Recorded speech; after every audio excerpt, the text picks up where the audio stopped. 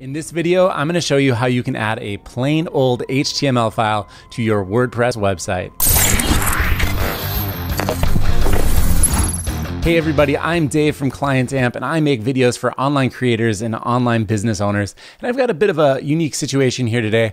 One of my friends who runs an agency for e-commerce businesses, he does email marketing for them. He's trying to put on a viral marketing contest for one of his customers. Now we've all seen contests like this before. Let me show you what I'm talking about. This is actually the agency. I'll give them a quick plug, Loyal Tribe. Their domain is yourloyaltribe.com. And they're trying to run a contest for one of their clients, one of these viral marketing contests where you can refer friends and you can win a prize. So in this case, he's using this company called Viral Sweep, and I've never actually used them before, but they look like they put on a pretty good product. And he is trying to get the landing page for the contest to be hosted on the same domain as the client's website because he doesn't want to be sending traffic over to Viral Sweep. Totally understandable. A lot of times people want to keep things on their own brand. So Viral Sweep actually has a few options to do this. Now, you could be working on Viral Sweep or any other kind of contest platform like this. Here is what he sent me. This is the options that they give you to install your page, your contest page on WordPress. You can embed it through, a widget or a lightbox, but they also give you this option to install a full page. So at first he tried to just copy and paste the embed code into WordPress, but because of the client's theme, the page looked pretty awful. It was, especially on mobile, it was really boxed in and there's really no way for him to adjust the margins without going to a lot of trouble. So what I'm going to do for him is show him how to upload the HTML file to the WordPress website so that people can access the page directly. I thought I'd make a little video and hopefully help out some other people along the way. So let's get started. I'm just going to open up my Chrome browser here, and we're going to go to a little demo site that I've got set up. So there's really only a few steps that you need to accomplish this.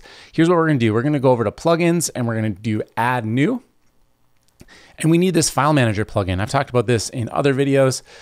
This is a great time-saving plugin. Now, if you're familiar with HTTP, you might just want to do that instead.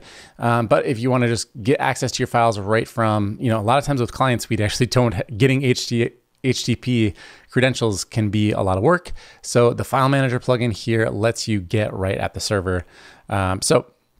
Now that I've installed and activated that plugin, I can access the files on the server right over here. And what I want to do is create a new folder. And this folder should be located in the public_HTML folder. So make sure you're at that level. You don't want to be clicked inside of any of these other folders. And then the button for a new folder is right up here in the file manager plugin. And I'm just going to call this contest. You can call it anything you want. Now this will be the URL that people will visit. So it's very important that it's what you want to send to people and that it's also not redundant. It's not duplicating an existing URL that's already on the website. So maybe they've got a page about contests. Well, then this would conflict with that and the website wouldn't know which page to load. So definitely try to find something that's unique and not likely to be chosen again in the future. Okay, so now that I've got this contest folder available, I'm just going to double click inside of it and I can see that it's empty, and that's what I expect because I just created the folder. And now we can just upload. In this case, I just have a single HTML file that I can upload to the website.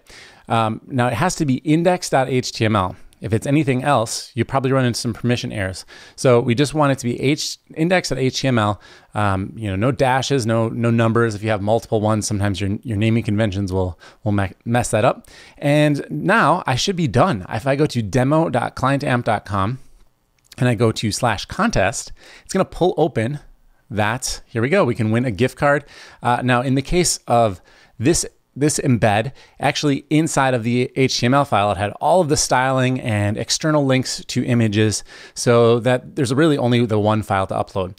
If you created a HTML file, on your computer, you coded it from scratch, you might have another folder with images and another folder with CSS, in which case you just want to upload that to that contest folder in our case, or whatever you end up calling your folder. So you might have other folders inside of this one. And that's it. You've got your HTML file live on your website. The rest of the website is still fully functional.